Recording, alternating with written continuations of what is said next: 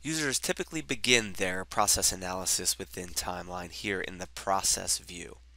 Now, this is just one of 25 plus different analytical tools that has been purpose-built to answer specific types of process-related questions, each one pre-configured out of the box such that very little configuration from the end user is ever necessary.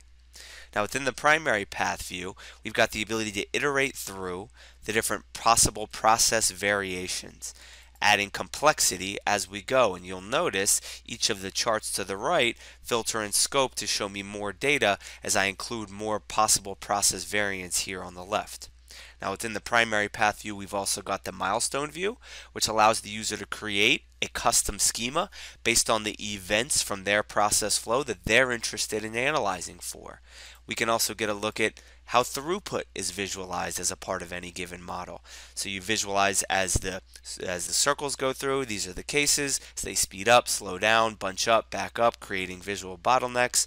We get an idea as to where we might have throughput or efficiency concerns. Next, let's move into the path analysis, which shows us all the different process variations and behaviors, right now sorted with, to the left here, the most commonly executed sequence of steps. But as you go to the right, you see more and more interesting and obscure pathways or behaviors. I have the ability to compare every given pathway here based on a number of metrics, including risk, average time to complete, as well as cost to the business. Right, so how is my bottom line affected based on the execution pattern that we send our cases down? Next, I want to move into our side-by-side comparison. This gives us the ability to benchmark cases one against another. Right, so what we're looking at here on the left side are our baseline metrics prior to making any process change, pre-implementation. Since we've made a change and we post-implementation, how have we fared? How have these metrics trended over time? So this gives you a very clear, concise feedback as to whether or not the changes that were made, be it automation, be it re-engineering or retraining your folks, other types of software implementations, are they hitting the mark? Should we go forward with these changes, or is it time to tweak our efforts? And this is very important. It's almost an insurance policy on your go forward strategies. From here, let's move into our timelines view. This shows us the most granular detail we have. Each case is shown here with the icons representing the stages that have occurred along the way. If I have a need to go down to the single case level, I can bring up my timeline view, and now I'm looking at the history of case number X. All the interrelated steps across all the data inputs that we might have, the time gaps where costs were incurred. I've got attributional level data available to me here, so if I have a need to go to that level, I can do that. Now, if I want to filter down and scope based on very specific scenarios that I have questions about within my workflow, our query module allows you to do that in a very granular, detailed manner, totally done here within the UI, right? So there's never any code written anywhere within the tool. What you can see here is I've built a very specific question that asks, how often have we missed a coverage confirmation step? This never happened. But we went on to issue a rental car on an insurance claim, as that's the use case we have here. That claim was then in turn denied before the rental car coming back, but it took longer than 4 days before that claimant returned the actual rental car after the denial notice. There's tons of logic here and conditions that you would just build out as if you were speaking them out loud.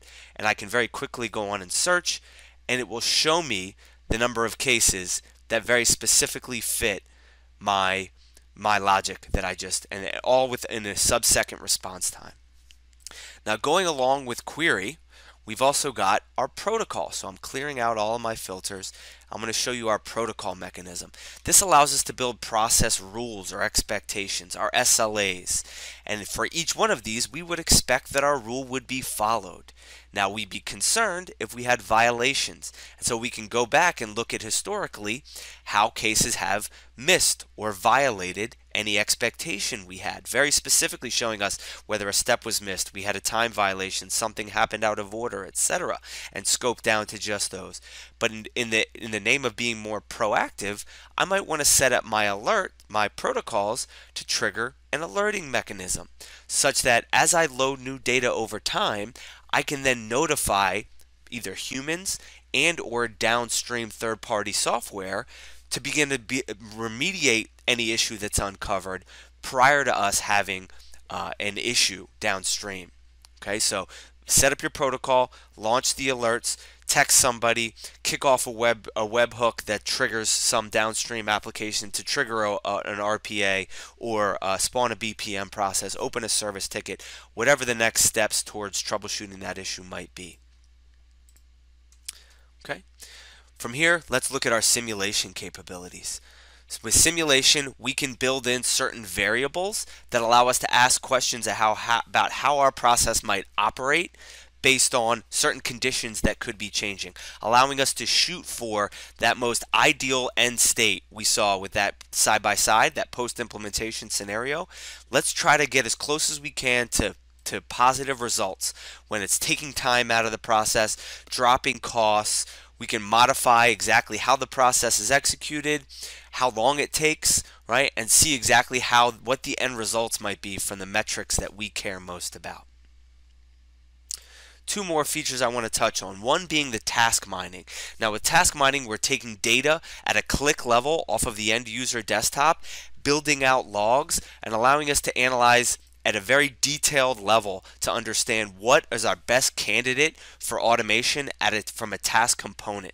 Right, so allowing us to compare and contrast all the different things that our end users might be doing on their desktop that we don't have a log for, a la the process mining analysis, and compare and contrast based on time, based on complexity, based on dollar saves, to really prioritize the opportunities that we go after and again ensure the best end result for our automation opportunities. The last thing to touch on here is our predictive forecasting analysis. Knowing as early on in a process lifecycle what the possible outcome might be. Okay, so understanding that we might have a negative end result is useful, but it's more useful when we understand very early on in the process so that we can step in and try to initiate a change to stop that end result from occurring or prepare for that end result.